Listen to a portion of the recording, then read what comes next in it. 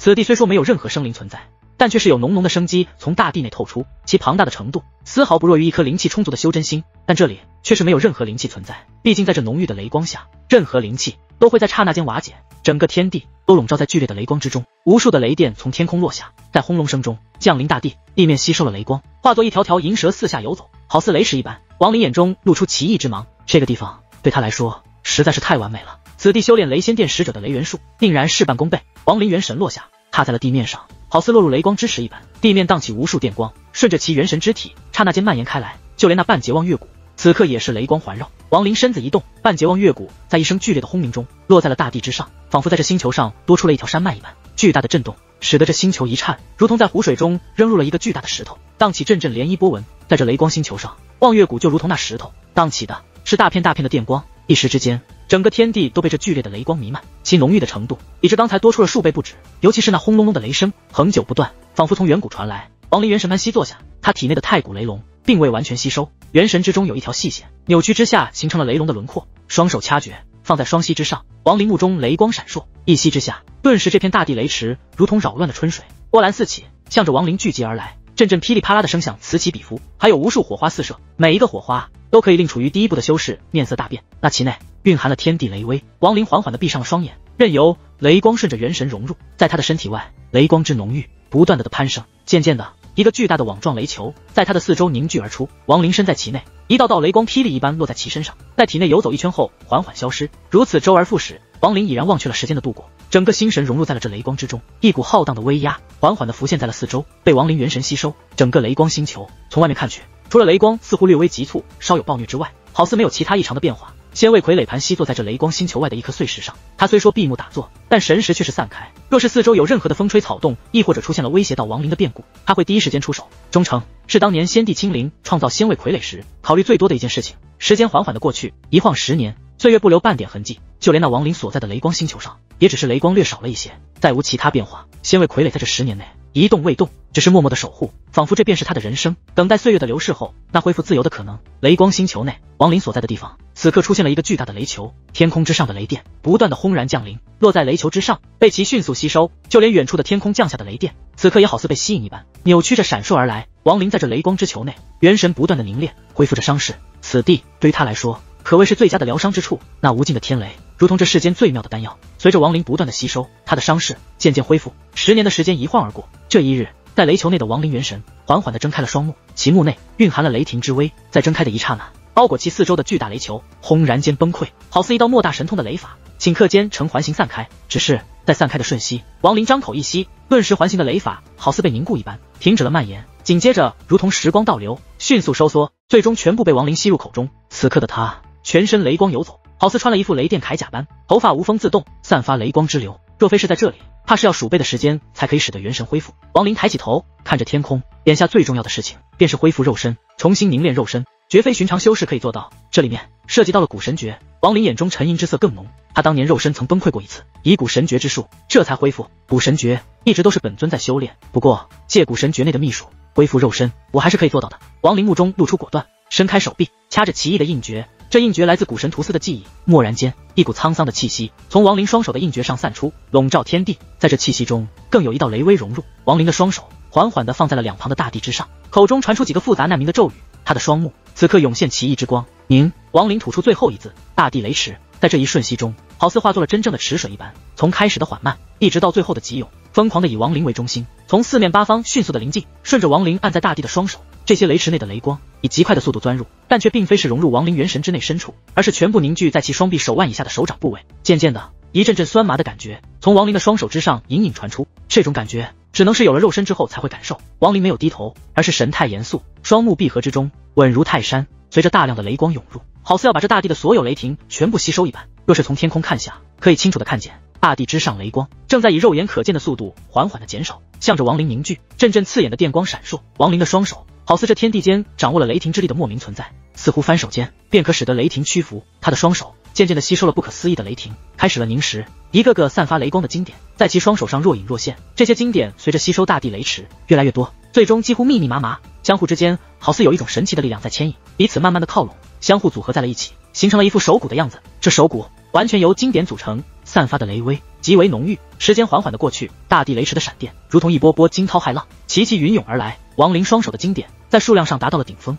最终其双手元神之上，一副完整的手骨蓦然间出现。此刻的亡灵，若是有外人看到，定会倒吸口气。这一幕实在是太过诡异。只见他全身除了双手之物，全部都是略有透明的虚幻之香，唯独双手出现了完整的骨头。亡灵的吸收没有停止，随着雷光的不断涌入，其双手的骨头吸收了更多的经典，缓缓地向着手臂蔓延。渐渐的，他的双臂之骨也缓缓地凝聚而出。时间流逝，亡灵沉浸在凝练之中。当大地的雷光全部消失，被其吸收之后，一副完整的骨架在其身上凝聚。他的身体缓缓地从地面升空，在半空中时，那些从天而降的雷霆好似立刻找到了宣泄口一般，疯狂地凝聚而来，不断地落在其身上。手臂粗细的雷霆轰隆隆中回荡不断。亡灵身体上的骨架外，一条条青红交错的细线慢慢的出现，不断的延伸，最终弥漫全身。在这一刹那，亡灵神识散开，顷刻间覆盖了整个雷光星球。其元神内的雷威在这一刻好似成为了这星球之上雷霆的主宰。吸神识幻化神通，一字之下，整个雷光星球蓦然一颤，无穷的雷电从其内部被抽出，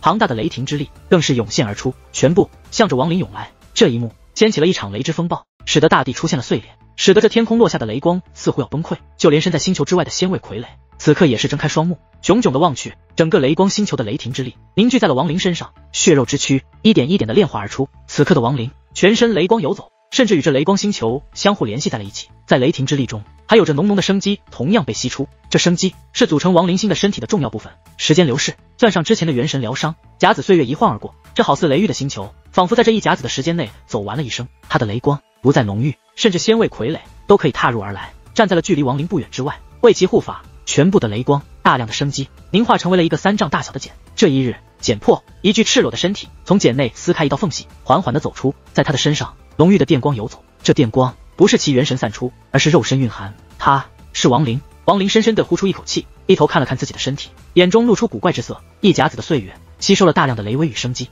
组成了这副新的肉身。这肉身蕴含了雷霆之力，与其元神内的雷光相互辉映，形成了紧密的联系。心神一动，亡灵元神从肉身内出窍，在四周略有游走，便回到了肉身。一声长啸从亡灵口中传出，这声音就是雷霆轰隆隆之际回荡着天地，好似一声逆天的呐喊，在向这天道挑战。此番获得新生，道不可枉某。亡灵右手一翻，他的储物袋从元神内幻化而出，一拍之下，一套白衣长衫出现在了身上。他身子从半空落下，盘膝坐在地面上，目光落在了不远处那一片好似趴伏在地的神龙一般的山脉。亡灵目露金光，一拍储物袋，立刻尊魂幡在手，一抖之下，其内无数魂魄呼啸。若非此星雷光消散，否则的话，这些魂魄一出，怕是立刻无法承受雷霆。大量的魂法凝聚，化作3大主魂，徘徊四周，做好了防护。亡灵又谨慎的神识一扫，再次确定安全之后，这才深吸口气，小心翼翼地抬起右手按在眉心。刹那间，其眉心之上顿起涟漪波纹，在波纹之中，一个金光闪闪的珠子缓缓地出现。亡灵目光如炬，双手掐诀，一点之下，立刻天逆珠子向前一冲，直接落在了望月谷化成的山脉之上。与那庞大的山脉相比较，天逆珠子实在是微不足道。亡灵神色极为谨慎，天逆珠子是他第一重宝，此物本就是在这罗天星域出现过，此番拿出，他神识早就散开，若是有任何风吹草动，便会立刻采取措施。这也是他为何要等肉身凝练后才祭出天逆的原因。若是没有肉身，他的修为无法发挥全部，直接贸然拿出天逆太过危险，不是智者所为。天逆珠子散发出阵阵金光，在这金光下，望月谷缓缓的轻颤，其内的金岩矿慢慢的化作一道道金丝，被天逆珠子吸收。这一过程极为缓慢，亡灵也不知道其原因所在。与当年吸收水属性相比较，距离圆满越近，其吸收的速度便越是缓慢。亡灵神识一遍遍横扫，时刻留意四周，甚至心念一动间，第4魂化作的主魂一晃，直接冲出星球，在外界隐匿，作为亡灵神识的跳板。亡灵借着第4魂神识散开更广，天逆的吸收很是缓慢，毕竟望月谷实在太大了。数日后，亡灵奋出一道神识，从储物袋内拿出几样法宝，这几样法宝都是贪狼之物，甲子岁月前亡灵的收获。第一样便是那巨大的山石，此物虽说有些破损，但其上的仙气却是极为浓郁。更加难得的是，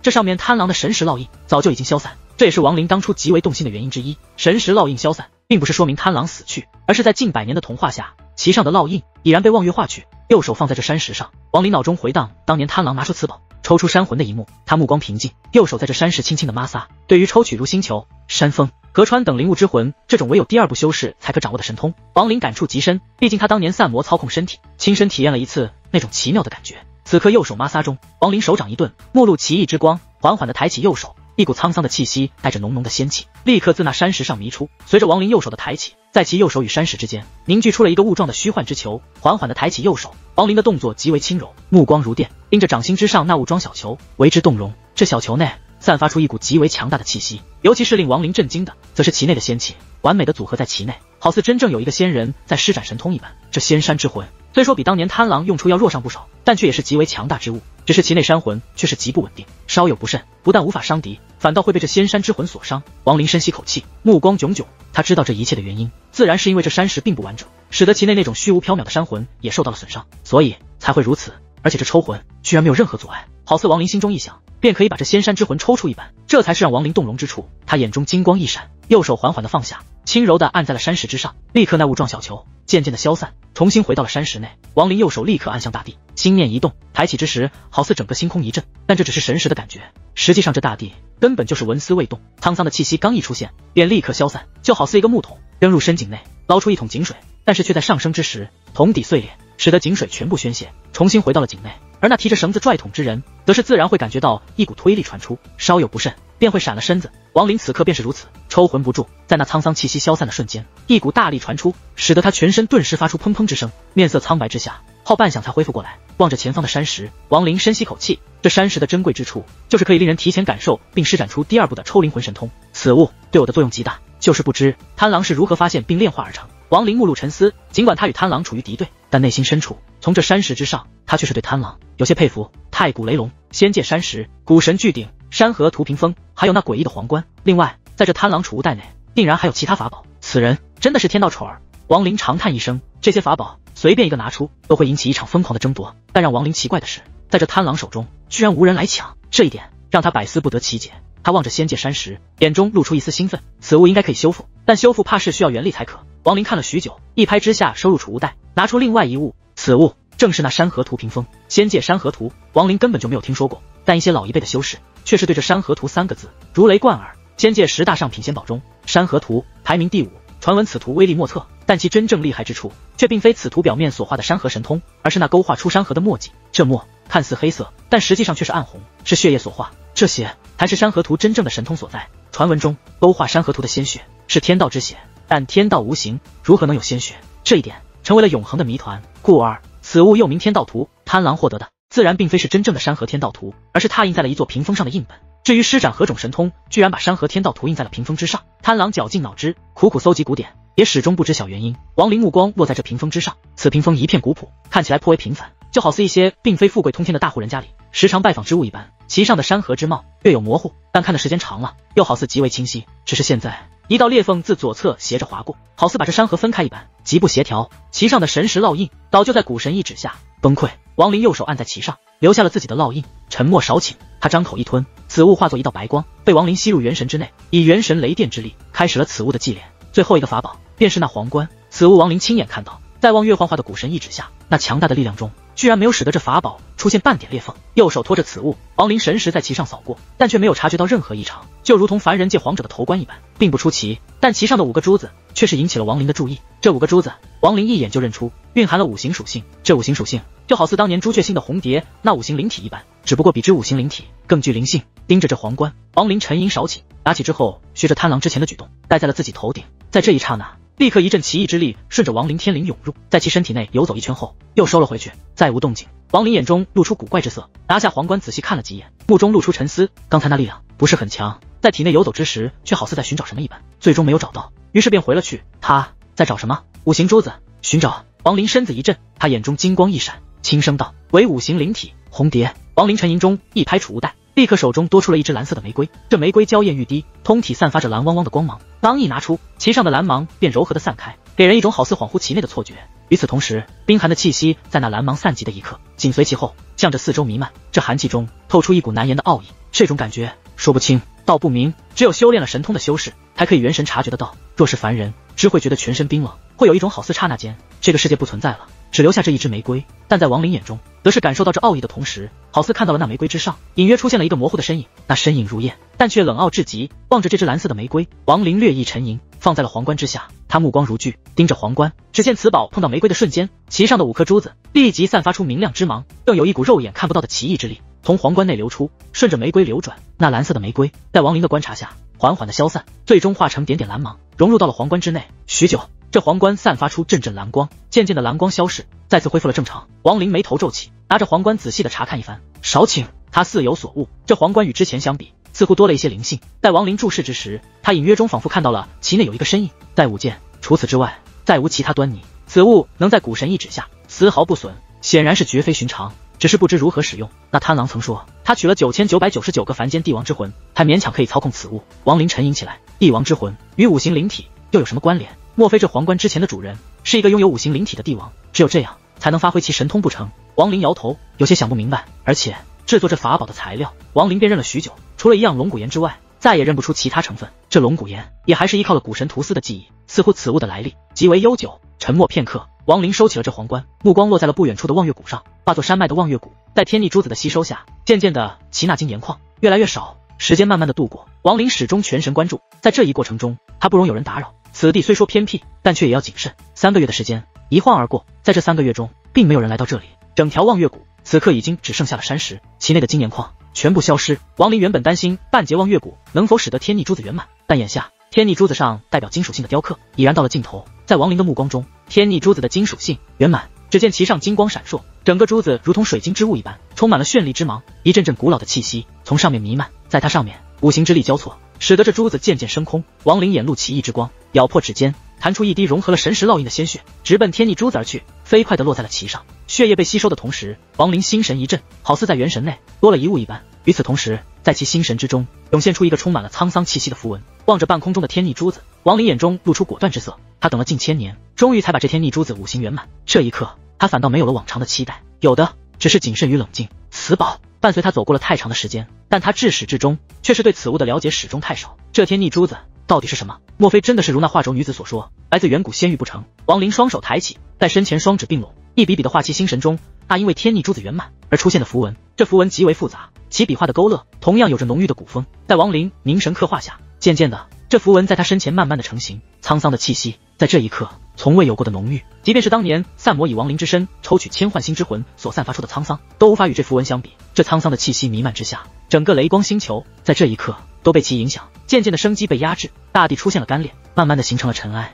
亡灵深吸口气，在符文成型的刹那，双手在上面一拍，这符文缓缓的向前飘去，落在了半空上的天逆珠子内。一道紫光蓦然间自天逆珠上散出，自光芒太浓，刺得亡灵几乎无法睁开双目。不远处的仙位傀儡更是全身立刻散出腐朽的气息，其肉身居然以肉眼可见的速度迅速瓦解。亡灵大吃一惊，立刻心神一动，仙位傀儡化作黑芒回到了亡灵身影内，这才停止了瓦解。但那股腐朽的气息却是始终不散，不只是仙位傀儡，就连亡灵尊魂幡的3大主魂同样如此。若非亡灵反应极快立即收回，怕是过不了数息便会腐朽至瓦解。紫光散开，缓缓的蔓延，最终整个雷光星球全部都被这紫光覆盖，好似穿了一层紫衣一般。腐朽的气息在这一刻浓郁至了顶峰，整个雷光星球如同是被施展了神通法术一般，缓缓的在这腐朽的气息下瓦解着。这紫光没有停止，继续扩散，连同外界的碎石也同样包裹在内。那些碎石立刻便有一些崩溃，化成尘埃消散。在这一刻，天地之间似乎只剩下了亡灵一人，与这一个珠子，其他全部都是可怕的紫色。这诡异的一幕看得亡灵心神俱震，他尽管心中对于这天逆珠子有很多的猜测，但却无论如何也没想到圆满之后会是如此的变化。紫光在亡灵震惊中停止了蔓延，其上五行之力在这一刻好似消散了绝大部分，千年的收集一下子便被释放出了大半。天逆珠子所在之处，此刻紫光仍然浓郁。慢慢的，一个紫色的大门在轰隆隆的巨响中出现在了天地之间。这门太大了，亡灵站在其下，就如同蝼蚁一般微不足道。四周凡是被紫光弥漫之处，在这一刹那形成了一道禁制。这禁制，亡灵连看一眼都会心神险些被摄，更不用提去研究了。在这禁制之下，没有任何生灵可以踏进。似乎这紫光范围在这一刻被一股无法想象的神通从罗天星域挖出一般，隔绝了一切。只有那巨大的门毅然地耸立在了天地之间，无穷无尽。望着这扇大门，亡灵心神俱震的同时，甚至产生了一股畏惧。这种情绪在他的身上并不多见。感受到自己的畏惧，亡灵眼中露出挣扎。他的悼念不允许自己产生畏惧，但这畏惧却几乎是本能所使，根本就无法磨灭，就好似层次不同，根本就是无法跨过的沟壑。这种感觉，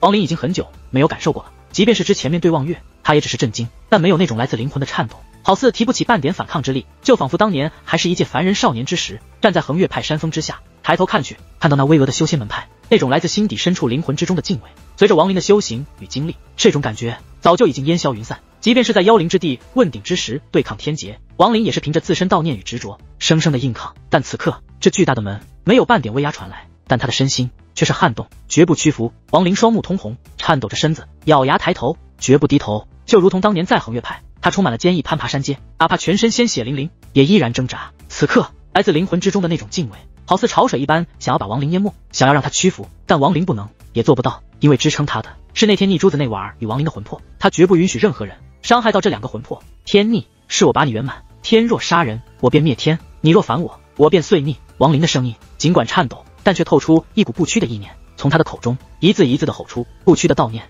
引起了他体内太古雷龙般的元神，轰隆隆的雷电在他体内疯狂的游走，更是在这由雷电组成的肉身内蔓延，雷光纵横，顺着亡灵脚下散开，呈环形升起。这一刻的亡灵就仿佛是雷仙，他掌握着雷的力量，这雷中有不屈之念，有亡灵执着的道。大地崩溃，但亡灵的身子却是仍然挣扎，他双目血红，悼念压过了灵魂深处的敬畏，以不屈的目光看向那巨大的门，那出现在天地之间巨大的门，通体被紫色弥漫，好似雾中之雾一般。此刻在亡灵的注视下，紫光浓郁，化作了一只巨大的手臂，在那大门之外向着亡灵召唤。以亡灵的眼力立刻看出，这巨大的手臂绝不属于古神。古神的皮肤粗糙中带着一些细密的如同符箓一般的裂纹，但这只由紫光凝聚的手却是极为光滑，虽说庞大，但却有沧桑的气息透出，好似神通所化。他向亡灵做出召唤的手势，就好似亲人之中长辈召唤子女一般，动作轻缓，但却一遍又一遍的持续。在这只巨大的手臂上没有任何危险的气息散出，好似极为平凡，只是召唤着亡灵过来，仿佛要带着他走进那天地间的大门一般。但亡灵却是心神全部提起，全身汗毛竖立，眼前的一幕幕太过诡异，他无论如何也没想到天逆五行圆满之后居然会出现这般古怪的事情。亡灵一动未动，盯着那始终对他召唤的手臂，眼中寒芒闪烁，那手臂的动作始终都是保持不变，只是默默的召唤。但随着时间的度过，他后面那天地之间的大门渐渐的虚幻起来，好似随时都会消散，仿佛若是不快些过去，就再也没有机会进入一般。亡灵一咬牙，身子向前一踏，右手冲着不断崩溃的大地上那唯一没有任何变化的望月骨抓去。望月骨虽说没有了金岩矿，但其坚硬的程度却是仍在，毕竟此物是望月之骨。抓着庞大的望月骨，亡灵低吼一声，全身仙力凝聚手臂之上，狠狠地向着天空抛去。刺耳的呼啸顿时回荡，山脉般的望月骨直奔那巨大的门冲去。望月骨上眼看就要临近大门，就在这时，那召唤亡灵过去的巨大手臂轻轻一弯，便把望月骨抓住。在亡灵倒吸口气，眼中露出惊骇的目光中，那手臂仿若随意的一捏，一股庞大的气息瞬间起伏，望月骨在这一捏之下，从头到尾全部崩溃。这一捏，整个天地蓦然一颤，就连亡灵所在的雷光星球都瞬间出现了无数巨大的裂缝，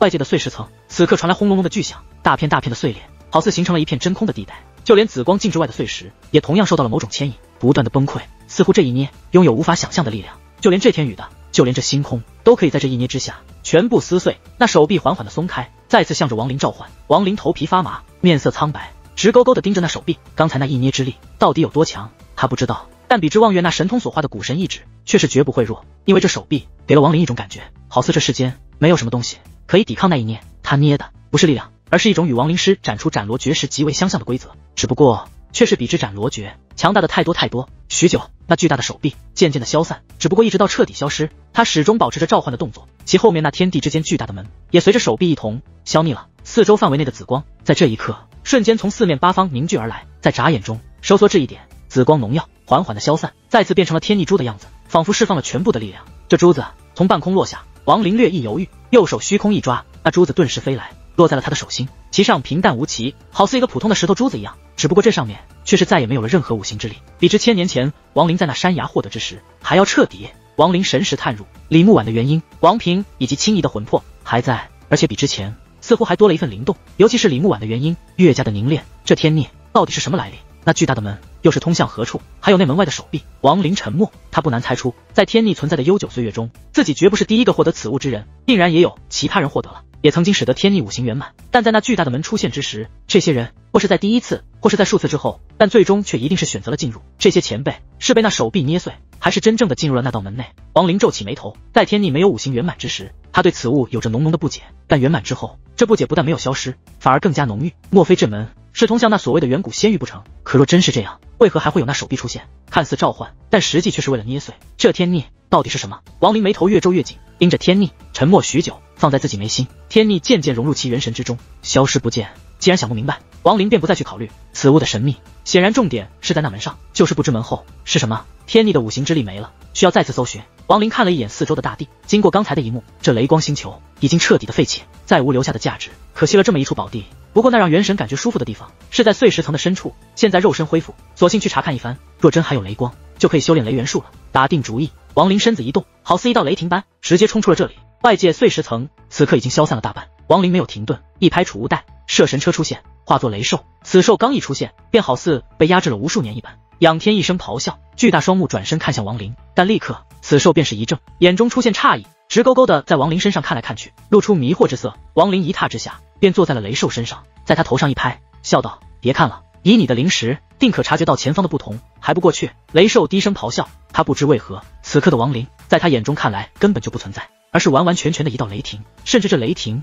让他有一种极为亲切的感觉。这种感觉他已经很久没有感受过了，尤其是王林在他头上的一拍，更是让这雷兽内心莫名的极为舒服，使得他不由得咆哮起来。雷兽的速度很快，穿梭在碎石之间，随着不断的深入，渐渐的四周的碎石越来越多，甚至一些碎石之上还隐有雷光游走，看起来颇为奇异。这样的环境，无论是对王林还是对这雷兽，都没有半点不适，反而颇为适应。尤其是雷兽，更是连连咆哮，声音中透出一股喜悦。王林坐在雷兽身上，脑中仍然在思索天逆，他心中略有失望，毕竟千年的收集，甚至望月之行险些身亡，这一切原本他以为此物一旦认主，便会拥有莫大的神通，多多少少会对自己有巨大的帮助。但此刻事实与想象差距太大，这天逆到底是什么？王林摸着眉心，眼露思索。雷兽对于雷电有着极为敏锐的感应，它在碎石中穿梭，渐渐的深入至了碎石层内部。一声声低沉的雷霆打断了王林的思索，他目光如电，向前方看去，这里元神内那舒服的感觉极为浓郁。就是这里，王林双目一凝，雷兽穿过大片的碎石层，其身子蓦然一顿，停止不前，巨大的双目露出震惊。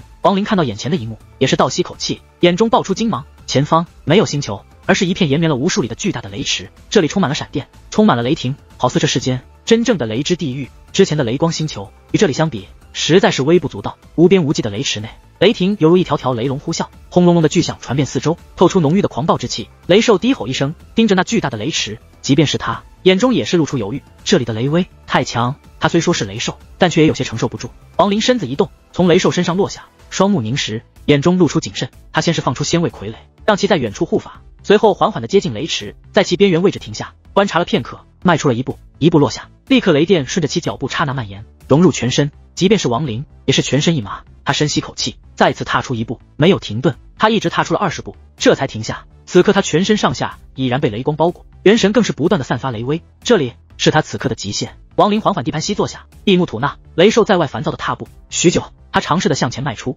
谨慎的只踏出了数步，立刻便感受到了其内的雷威。他趴在上面，以雷兽独特的方式吸收雷光入体，慢慢的炼化。四周除了雷霆之外，再无任何声音。一人一兽就这样开始了修炼。王林渐渐的适应了此地后，内心却是震惊，这里的雷威已然超过了他体内的存在，若非是肉身乃雷光所化，恐怕就连在边缘位置都会很勉强，这里却是最好的修炼雷元术的地方。王林目中电光游走，默默的开始了雷元术的修炼。此刻在碎石层外遥远的星空中，一道雷光呼啸，这雷光中是一头雷兽，此兽头上虽说无角，但却有一个鼓包，显然正在运化之中。在这雷兽身上穿着一套黑色的铠甲，使得此兽看起来极为狰狞。在其背部盘膝坐着一个中年男子，此人一头黑发飘散，面无表情，直奔碎石层的方向而去。雷之仙界就快要开启，这一次要在雷域内多吸收一些元力。黑发男子摸了摸坐下雷兽的大头，眼中露出奇异之芒，喃喃自语道：“就是不知这一次雷之仙界内又会出现什么法宝与仙术。雷仙殿使者之中，怕是又会出现一番龙争虎斗。”此人嘴角露出一丝阴沉，他身下雷兽速度极快，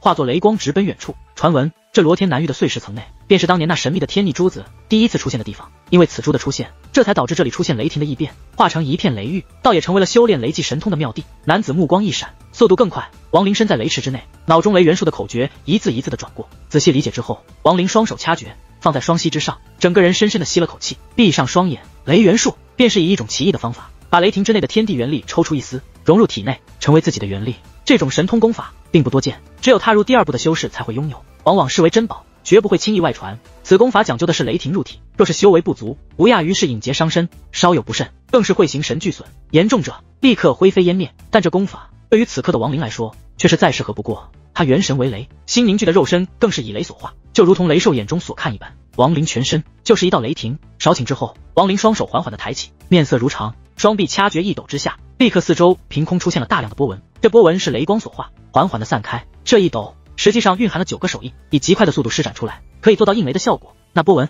更是如此，但听轰隆隆间，此地雷池庞大的雷霆之力，其中有一道被吸引，在刹那间好似找到了宣泄口一般，立刻游走而来，仿佛化作了一条雷龙，怒吼之下一口吞噬，但却在碰到亡灵肉身的瞬间消散，冲入进了亡灵体内。此地的雷霆极强，远远的超过了寻常之雷。入体之后，立刻在亡灵体内咆哮。亡灵心神不动，双手掐诀更快，运转雷元术，他的身体如同一个巨大的磨盘，不断的转动之下，一点点的从那入体的雷霆内挤压天地元力。这一过程持续了很久。雷元术上曾说，第一次运转此术较为艰难，毕竟身体一方面要抵抗雷威，一方面还要吸收元力，需要一定的时间适应与协调。但亡灵却不用考虑那么多，他肉身元神本就是雷霆，即便是雷力入体，最多也只是会有些不适，但却不会受伤。此刻他全部心神放在了挤压元力上，身体的不适自然也就忽略。许久，那道入体的雷霆渐渐的崩溃，在雷元术的运转之下，化作了一丝驳杂的元力。这元力太少，若是不仔细看，根本就不可能发现。但亡灵却是如获珍宝，心底极为兴奋。要知道，在第一步修士中，元力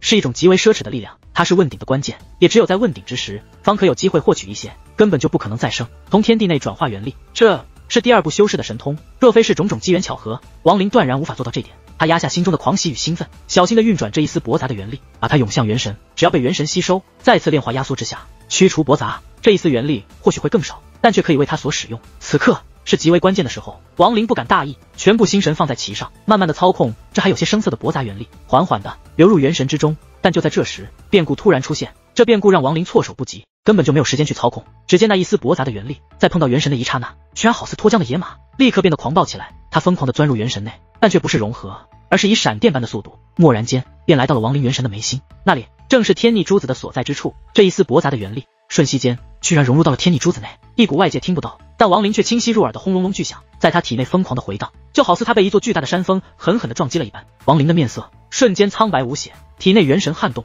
肉身更是颤抖不已。元神内的天逆珠子罕见的不待亡灵召唤，自动从元神内幻化而出，顺着亡灵肉身从其眉心飘出。亡灵怔怔地望着眼前的一幕，心神俱震。天逆再次出现，这一次他飘出亡灵肉身，在他出现的一刹那，整个雷池轰然间暴乱起来，无数的雷电化作一条条雷龙，立刻从雷池内呼啸而出，引起大量的波动，使得四周的碎石纷纷被雷电牵引，散发雷光。先位傀儡立刻后退，一直退出很远，这才不受波及。就连雷兽也是被这雷池的变化惊醒，下意识的退后，不敢靠近。亡灵望着升至半空的天逆，眼中的迷茫更浓。雷池内无数雷龙呼啸而至，一条条从四面八方疯狂的钻入天逆之内。这一幕极为震撼，看得亡灵几乎目不转睛。天逆缓缓的转动，每转动一圈，便会有大量的雷电吸入其内。渐渐的，一道紫光在其上闪烁而出。这一幕亡灵太熟悉了，不久之前刚刚发生过同样的变化，紫光刺眼，刹那间向四周蓦然散开，那奇异的静止再次出现。与此同时，在亡灵的目光中，那巨大的门又一次出现在了天地之间。这一切太过诡异，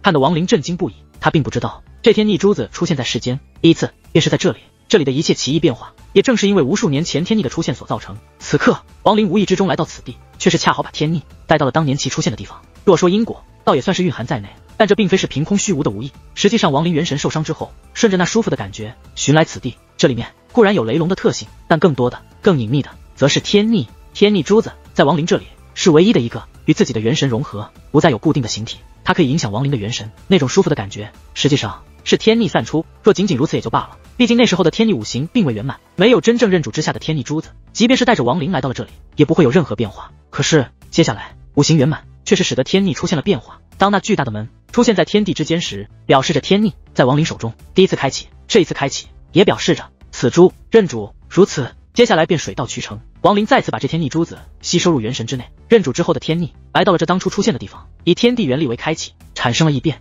这里面缺少任何一个因果，都断然不会有现在的变化。天逆无数年来也只有亡灵达到了这一步。巨大的天地之门再次出现，紫光闪烁中，好似这天地这世间的一切，就连四周的雷池都在这一刻全部成为了紫色，雷电也化成了紫电。此门的出现，那种来自灵魂深处的敬畏感立刻涌现亡灵全身。他虽说有过一次经历，但此刻仍然全身轻颤，只不过其眼中却是闪烁不屈，紫光弥漫中，天地之门外那巨大的手臂再次凝化而出，但这一次却是让亡灵心神一跳，因为这手臂在出现的一刹那，立刻引起四周雷池无数紫色雷电的冲击，在轰隆隆的巨响中，无数的雷霆缠绕在了那巨大的手臂之上，使得这手臂如同被束缚了一般。亡灵目光如电，死死地盯着那手臂，沉默片刻，一咬牙，其身子立刻腾空而起，直奔天空那巨大的门冲去。若是这手臂没有被雷光锁住，即便是这门再出现，亡灵也不会选择进入。但此刻他有种感觉，若是错过这千载难逢的机会，怕是此生再无可能窥探那门中的神秘。他速度虽快，但却给自己留了余地。若是那巨大的手臂正拖开了雷电，那么他立刻掉头便逃。越来越近，越来越近，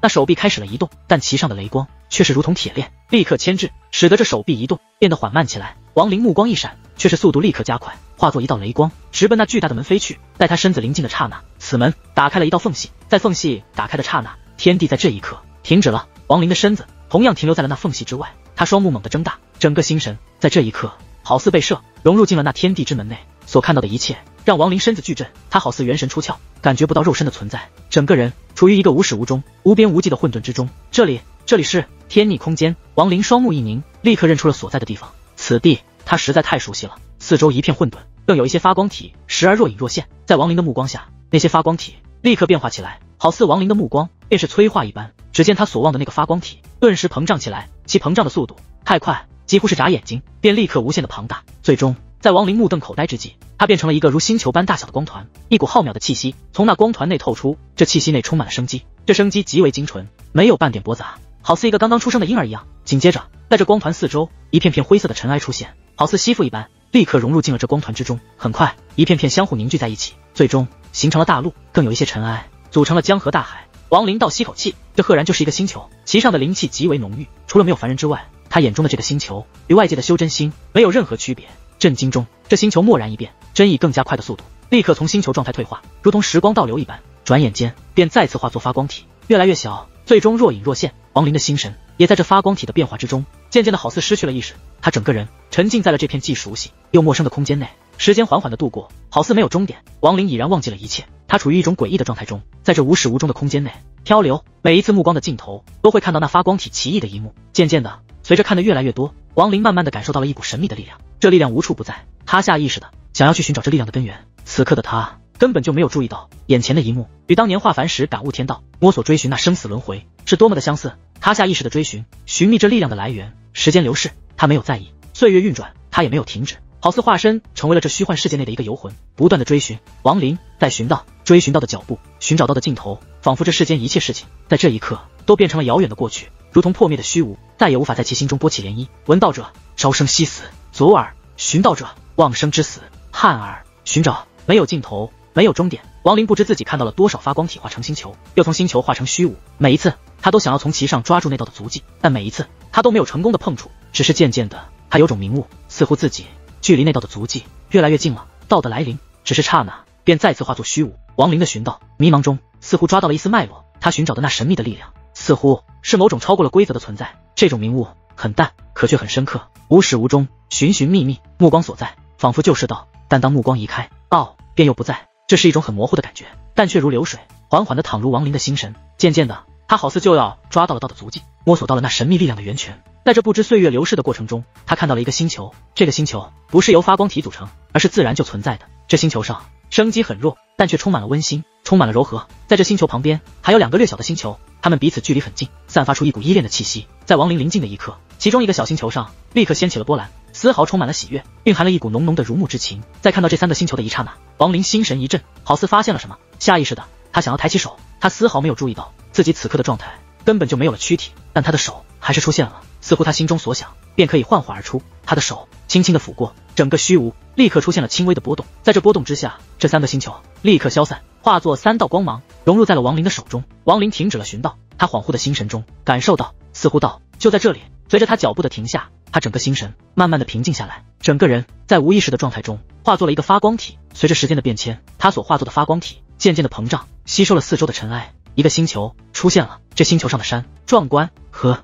秀丽，大地充满了厚重之感，就连海也是蔚蓝如天，似乎可以容纳天地。在这星球的北部，只有一户人家，住着两个人，一男一女。这二人平静的生活，不起波澜，一切的一切似乎他们想要便可以拥有，包括四周村庄内那无数个凡人。这一日，星球的南部，一道长虹贯空，长虹内是一个身穿白衣的女子，此女相貌秀丽，温柔如水，一头青丝散开，时而有几缕飘在眼前，被这女子轻抬玉手挽在了耳后。她飞行中眼中露出迷惑，低头看了一眼大地，抿着红唇，轻声道：这天地为什么会让我有一种很熟悉的感觉？她沉默很久，摇了摇头，身影如虹，消失在了天地之间。我要找到答案。风中传来此女坚定的轻音。时间慢慢的流逝，好似永久。这个星球在无数悠久的岁月下渐渐的变化，唯一不变的只有三个人，其中两个始终平静的生活。最后一个则是一直在寻找答案，一直到那一天的尽头到来临，大地消散，星球不在，3个人化作3个光源，在一只巨大的手掌之中飘出很远。那手掌消散，与其一同的还是亡灵的意识。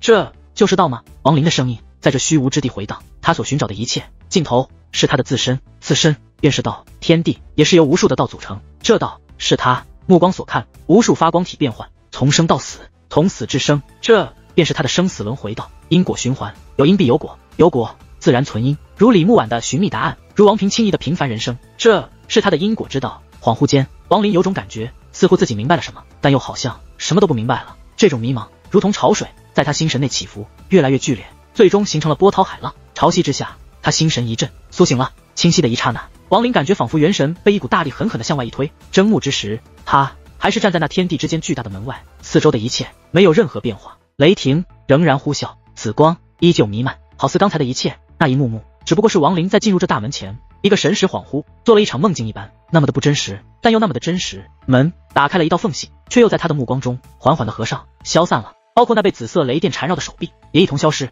所有的紫光收缩，化成天逆珠子。这珠子上有了神秘的变化，其上之前所刻天地五行的烙印消失了，取而代之的则是阴阳，阳为日，阴为月，分别占据了天逆珠子的一半，彼此没有融合。他飘向了亡灵眉心，自动地融入进去。亡灵一直站在半空，一动不动，他的双眼慢慢地合上，心神之中却是始终回荡那不真实的一幕幕。隐约间，他有了明悟，他这一战便好似再次忘却了时间的流逝，只剩下心神中的感悟在不断的回荡。而在那不真实的梦境中所感受到的真实，一点一点铭记在了心里。亡灵知道，这梦境的一切实在是太宝贵了，这种宝贵的程度根本就是天大的机缘，他无法对任何人去说，也说不明白，更不敢去说。他甚至有种猜测，若是天运子等人为了这一次机缘，甚至可以放弃一切，哪怕是放弃了天运星，放弃了一切神通法宝，天运子之辈也会毫不犹豫，只为了这一次寻道。因为这一次寻道很有可能为他们打开那神秘无比，那苦苦追求数万年，那梦中缠绕，那急于渴求的第3步。闻道者朝生夕死，寻道者忘生之死。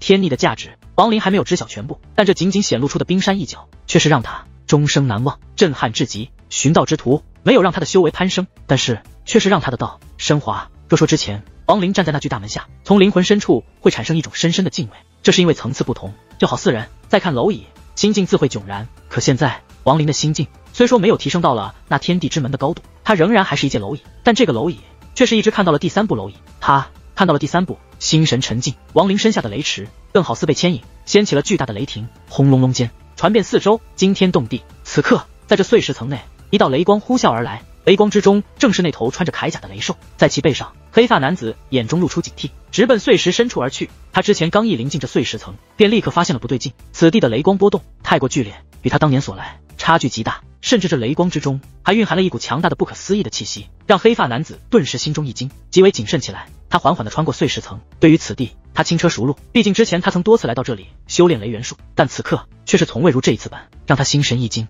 他速度很快，穿梭之中不知过了多久，渐渐的越来越接近碎石深处的雷域，越是接近，那种心惊肉跳的感觉便越是强烈。前面到底发生了什么变故？黑发男子面色阴沉，他修为到了阳石境界，眼看就要度过达到圆满，到时就可以进军窥捏。以他的这种修为，除非是那些真正踏入第2步的大神通修士，否则的话，能让他产生心惊肉跳感觉之事绝对不多。但此刻这种感觉却是越来越浓郁。犹豫片刻，此人一咬牙，身下雷兽蓦然一冲，穿过了最后一片碎石，看到了前方熟悉的雷池，一眼他就看到了雷池之上的亡灵。此刻的亡灵在这黑发男子眼中实在是太诡异了，整个人飘在半空，全身雷光游走，大量的雷电呼啸透体而出，头发无风自动。雷池的大小更是让这黑发男子倒吸口气，眼前的这个雷池让他有一种好似来错了地方的感觉。这雷池比之当年他最后一次来时居然缩小了近一半，原本无始无终的状态，此刻似乎略一去看，隐约可以看到尽头。此人的出现如同平静的水面扔入了一个石头，掀起阵阵无形的涟漪。亡灵缓缓地睁开了双目，这是一双无法形容的双眼，其内仿佛蕴含了天地，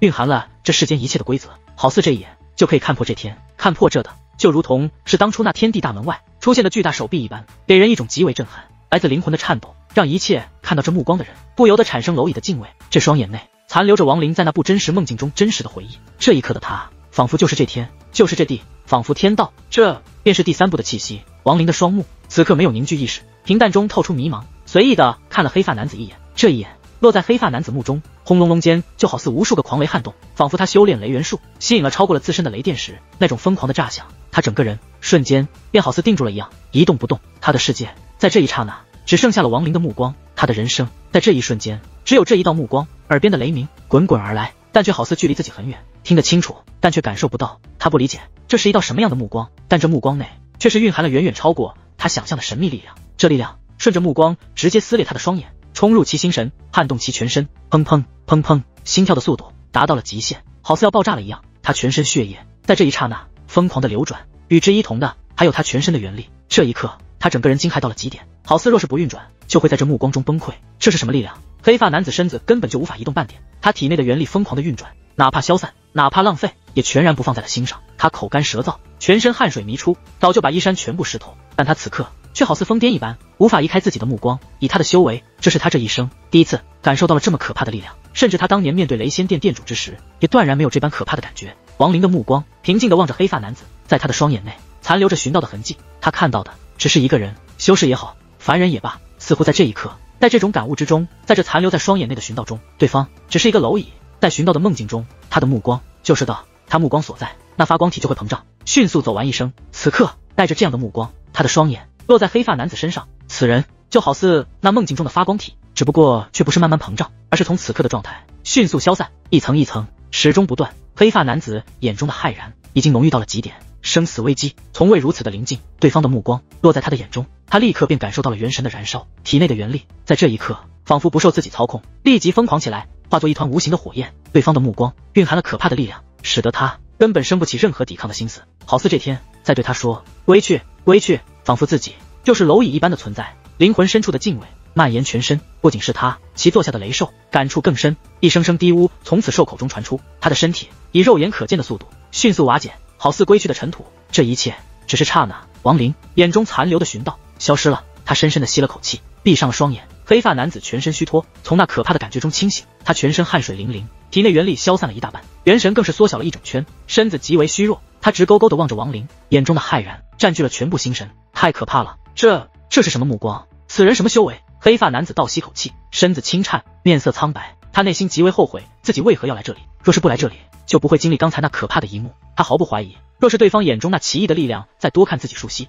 自己立刻便会全身崩溃，立即瓦解，被抹去了一切生机存在，甚至就连元神出窍逃遁都绝对无法做到。他身下的雷兽更是如此，望着亡灵的目光露出浓浓的恐惧。以雷兽的骄傲，即便是死也不会屈服，但面对那道目光，已经不是死那么简单，而是层次上的压力。清醒过来的黑发男子，在他眼中，亡灵的形象此刻无限的高大。黑发男子甚至认为，恐怕这罗天星域内根本就没有人可以在那目光的一直注视下会毫发无损，即便是雷仙殿的店主也做不到。尤其是那目光中蕴含的无视，更是仿佛这天地在其眼中也只不过是一介蝼蚁。这种感觉使得黑发男子身子剧震，以他桀骜的心性，从未有过的对于眼前之人升起了一种狂热的崇敬。当力量差距不大之时，以此人的心性想到的是反抗，但当让他感受到了这股强大根本就不可能挑战，甚至自己一生所遇之人没有可以相比之时，他心中唯一升起的便是依附。道眼，刚才的一幕绝对是那传说中的道眼。黑发男子眼中的骇然被狂热的崇敬取代，他心神俱震，身子颤抖，想起道眼这一词更是让他激动与惊骇不已。凡人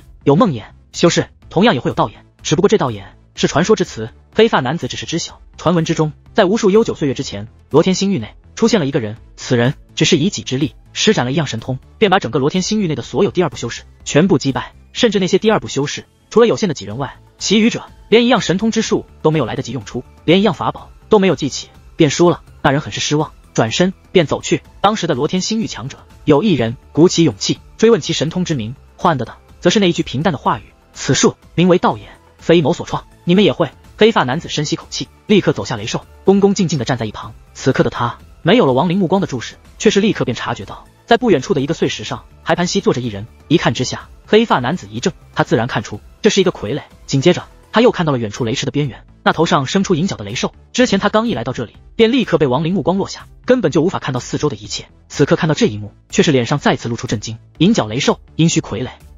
他莫非也是雷电殿使者？黑发男子有些不敢相信，他倒不是怀疑亡灵的身份，而是认为这样的强者居然会是雷仙殿使者。没等他思考太多，亡灵再次睁开了双眼，这一次其目光恢复如常。刚才的一切不仅是这黑发男子惊恐骇然，就连亡灵也是震惊不已。刚才的那种感觉，难道是修到第三步？亡灵沉默，那种感觉可遇而不可求。他隐约间好似把握到什么，但他的修为毕竟还是太低，这种感觉只能存在心中，无法彻底明悟。那不真实的梦境中真实的一幕幕，为他打开了一道通向第三步的大门。这种机缘罗天星域联盟星域内所有人，若是知晓，无不疯狂，如天运子之辈。这一生最大的追求，便是修道的第3步。为了这第3步，他们可以不顾一切。在他们眼中，第3步无迹可寻，不知道方向，如何前进，始终徘徊在迷茫之中，苦苦的寻找。但亡灵却是因为天意的原因，从那打开缝隙的门外，获得了这种无法想象的机缘。有时候，命运就是如此。看到了第3步的道，亡灵未来的成就已经无法预料，无法想象。晚辈雷仙殿2级使者申公虎拜见前辈。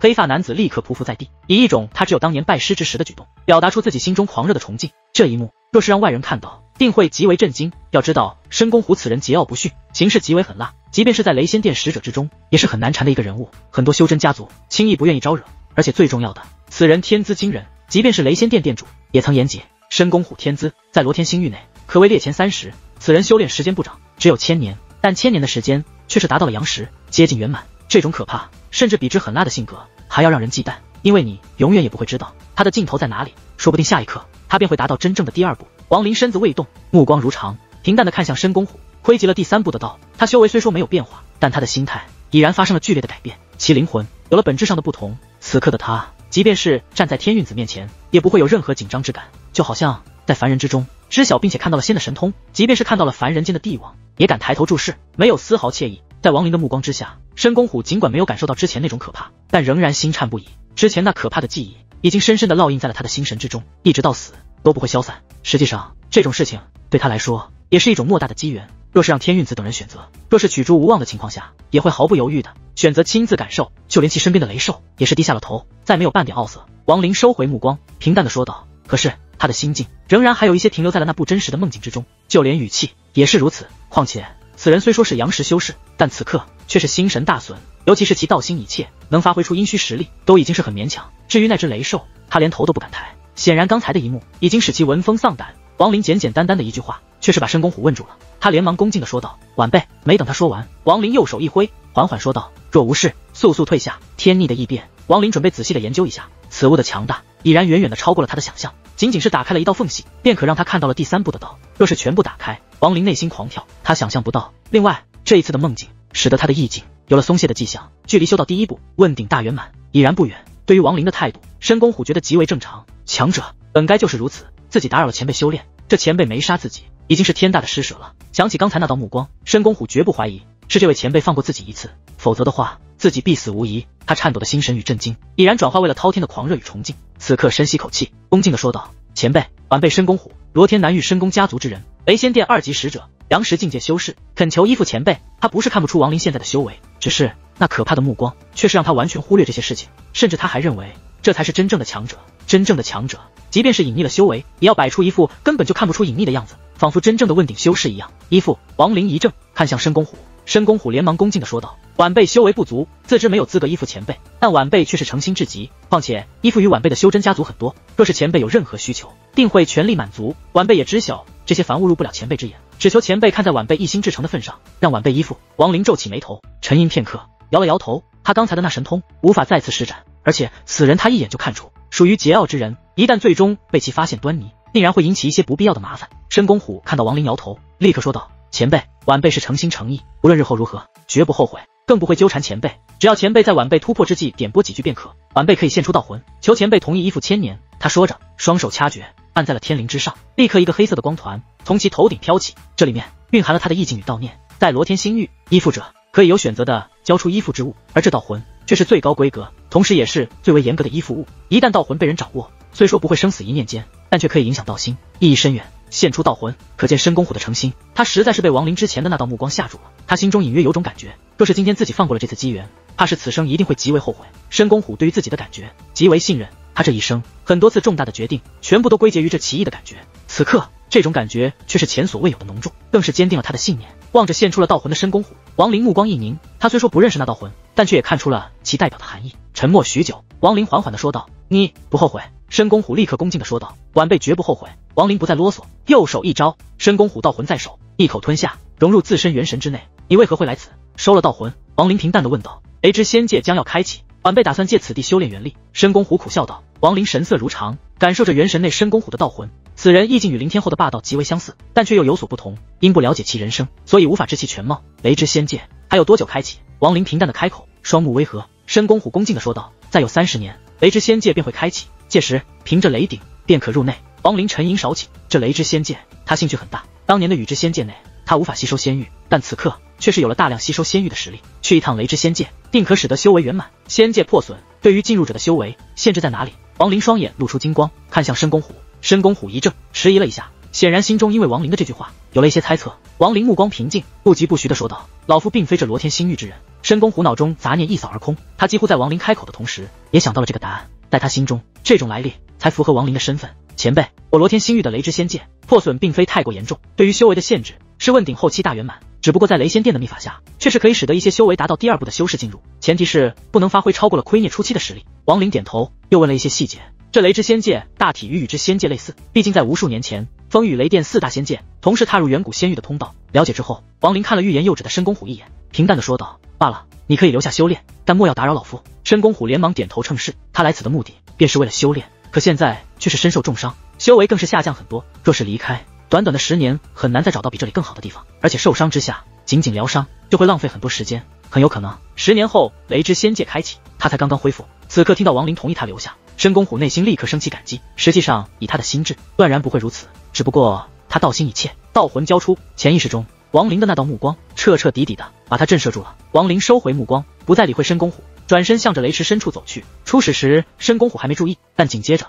他便再次感叹，不愧是高人，这雷池的雷绝非寻常，以他自身的修为也只能踏入50步左右，再也无法踏出半步。可现在他的目光随着亡灵而走，眼睁睁地看着亡灵一步一步走到了约100步的距离后，盘膝坐下。申公虎深吸口气，眼中的崇敬之色更浓。他此刻受伤，小心翼翼地踏入10步，再也无法承受，连忙坐下，以雷元素吐纳，吸收雷电入体进行修炼。他的雷兽也是谨慎地踏入几步，巨大的头颅时而看向100步外的亡灵，露出深深的恐惧。凭借灵兽的本能，他对于那道目光的恐惧比之申公虎还要浓郁数倍。这一道目光几乎让他魂飞魄散，好似回归本源一般。这是他从出生到现在从未有过的事情。即便是此刻，他仍然对于亡灵害怕不已。刚要趴下，忽然一声低吼从远处传来，只见亡灵的那头银角雷兽晃着身子走了过来，从申公虎雷兽旁边穿过时，狠狠地瞪了一眼。申公虎的雷兽立刻退后几步，不敢靠近。他的骄傲已然被亡灵的目光击碎，否则的话，以他快要长出雷角的状态，断然不会如此屈服。银角雷兽大脑袋一晃，颇为得意地走过，很是欢快地踏进雷池10步左右，趴在了那里吸收雷电。远处仙卫傀儡盘膝坐在一块碎石上，双目开合之间金光闪烁，目光时而盯向申公虎。100步已经是亡灵此刻的极限，这还是因为他看到了第3步，体内灵魂升华，望着这雷电，好似隐约中看到了一些奇异的变化。这变化就如同施展了斩罗绝食一般，踏着雷池的这种变化，亡灵走出100步再也无法坚持。盘膝坐下后，开始吸收雷霆入体，以雷元素转化，抽出其内的驳杂元力，不断的炼化。随着时间的度过，大量的雷电轰隆隆的从4面8方，好似一条条银蛇般凝聚，被他吸收进了体内。在雷元素的运转下，慢慢的一丝丝元力被抽离出来，融入至他的元神之内，滋润着元神。一股极为舒服的感觉缓缓地涌现在亡灵全身。亡灵之前问鼎之时，因为周易的问鼎之精，所以在元力上比寻常问鼎修士要充足很多，这表示着他的问鼎道路将会很是平坦。可是斩罗诀的使用，尤其是与雷道子的一战，使得他元力消耗太大，已然临近跌落修为的边缘。元力在修到第1步的修士中是很难弥补的。亡灵若非有雷之元神，此刻必然会一生遗憾。天地元力融合元神之中，滋润着亡灵的元神，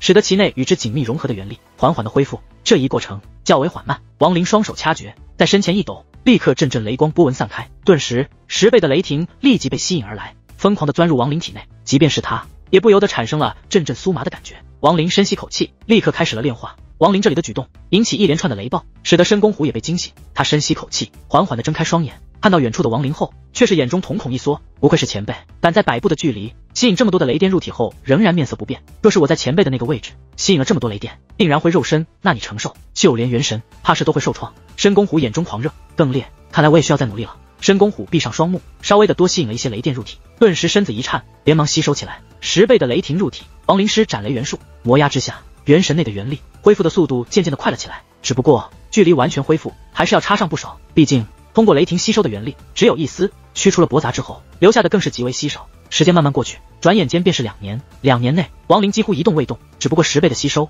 换成了20倍。此时的亡灵就好似扔进了雷池内的一个人形铁块，把4周的雷电疯狂的吸引而来。至于申公虎，则是在这2年内更加的努力，伤势渐渐的恢复。2年中，亡灵也曾观察过申公虎，此人的功法同样也是雷元素，但同样一道雷霆，亡灵只能吸收一丝，而到了申公虎体内却是超出了10多倍。他观察之下，渐渐地发现了其内的端倪，这与本身元力的多少有很大的关联。体内的元力越多，转化的也就越多，正是这一特性造成了修到第2步每一个境界都差距极大的原因。这2年中，王林更是把看到第3步所感受的一切深深地记在了心中，时常感悟，略有收获。这一日，他站起身子，四周雷光游走，发出啪啪之声，向着雷池宣泄。这里的变化引起了申公虎的注意，他睁开双眼看向王林，目中的狂热半点没少，甚至其内还有了一丝期待。王林没有理会申公虎，而是看向雷池的远处。这片雷池太大了，尽管因为天地的原因缩小了一半，但看去仍然是让人心神震动。此刻王林所在的位置，只能说是这雷池的边缘，距离真正的中心位置差距太远。这雷池中的雷霆，自然是越临近中心位置威力越强，其内蕴含的天地元力也就越多，甚至可以说，边缘位置的100道雷霆内蕴含的天地元力，也比不上临近中心位置的1道。沉默片刻，王林抬起脚步向前迈去，他心中平静，甚至带着一丝谨慎。可不远处的申公虎却是极为兴奋，直勾勾地望着王林，内心暗喜，终于能看到前辈的一些神通了，这可是一个千载难逢的机会，一定要看仔细了，说不定可以就此感悟。他此刻的兴奋极为浓郁，不亚于当年修到第1步圆满突破进入阴虚之境的时候，甚至比那时还要更浓数倍。他之所以渴求在这里修炼，除了此地适合疗伤之外，更重要的便是想要跟着王林获得对方的提点，甚至远远的看一眼其神通都可以。他等了2年，眼下终于等到了机会，几乎没有任何犹豫。申公虎散去全身雷电，全神贯注望着王林的一举一动，他准备把这一切牢牢地记在心中，甚至就连他旁边的铠甲雷兽也是抬起头望着远处的王林，双目内露出敬畏的同时，也有一丝期待。唯独不远处王林的银角雷兽，眼皮一翻，看都不看，好似沉睡，趴在那里吐纳雷电。只有进入更深处，吸收雷霆，才可以加快速度，否则的话，若是在边缘吸收10倍以上的雷霆，看似效果一样，但实际上却是差距很多。王林沉默中盯着雷池的中心向前迈去，这一步他在雷池上掀起一片雷光涟漪，引动无数雷霆立即轰隆隆而来。王林心神凝定，目中散发电光，体内元神此刻如同心脏一般，虽未砰砰跳动，但却散发出雷威，融入肉身。他肉身本就是雷霆所化，此刻全身通达，没有半点阻碍，立刻使得元神雷威散出，弥漫之下，在其身体外形成了一连串的雷暴。这雷暴轰隆隆的回荡之际，王林身子向前一迈，再次踏出一步，雷池内立刻掀起雷之风暴，呼啸之中更是引动了大量的雷霆，纷纷落下，如同处于真正的雷狱一般，阻止一切生灵前进。这雷的风暴内更是蕴含了一股浩渺的雷威，王林元神的雷威与其相比，如同萤火与皓月一般，此地很是奇异。这雷威之强太过惊人，王林脚步落下，立刻传出一声砰的巨响，传遍四周。经过狂雷，他没有停顿，继续向前踏去，一连踏出了10步。这10步每一步都会引起砰砰的巨响，比之雷霆还要剧烈，似乎这天地都在颤抖。尤其是王林速度极快，10步瞬间踏出，使得这声响好似叠加在了一起，轰隆隆之声立刻传遍天地，巨大的声音更是震撼了雷池，掀起巨大的雷浪。在这一刹那，好似天地之间全部被雷光覆盖，极为惊人。王林的脚再也无法迈出，此刻他所在的位置还是雷池的边缘，但他元神之中却是传出了不敢承受的感觉，好似再向前迈出，元神就会受伤一般。我元神吞下了半条太古雷龙，肉身以雷霆所化，整个人与真正的雷几乎没有了区别，但即便是如此，也仍然要止步在这里。此地的雷实在太过强大，王林心中升起不甘，望着雷池沉默起来。不远处的申公虎此刻皱起眉头，眼中露出一丝失望，狂热之色更是暗淡了下来。他望着王林，内心暗道，不对啊，以前辈的修为怎么可能会止步在这里？莫非？他目光一闪，就连他身边的雷兽也是目光凝视，眼中恐惧之色略有消散。一旁的银角雷兽则是始终眼皮不翻，继续吐纳，好似早就知道了这个结果一般。随着王林越战越久，申公虎眼中的失望更浓，他暗叹一声，原本想要借此机会看一看自己依附之人那强大的神通，可惜却是什么也没有看到。这种强烈的反差使得他对于王林那狂热的崇敬立刻熄灭了不少，一切的道心也慢慢的恢复。虽说100步的距离对于我来说也是不可越过的沟壑，但区区100步，一旦我修为突破，达到了亏孽初期，定然可以达到。只是此人身为前辈，怎么会只有这么点实力？申公虎不动声色，目光阴沉，仔细的观察起来。王林望着身前的雷池，这一刻他好似忘记了一切，身边的所有在他眼中全部消失，存在的只是这一片雷池。